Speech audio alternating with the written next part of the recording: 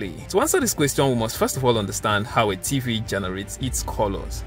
TVs generate colors by combining three primary colors present in tiny square-shaped cells called pixels.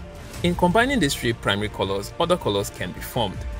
Dolby Vision is a high-end video format that allows for greater color depth and contrast.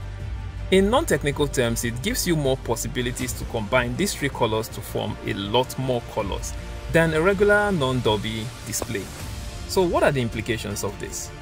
Well, the possibilities are endless. Certain details which a regular TV would miss for lack of color combination algorithm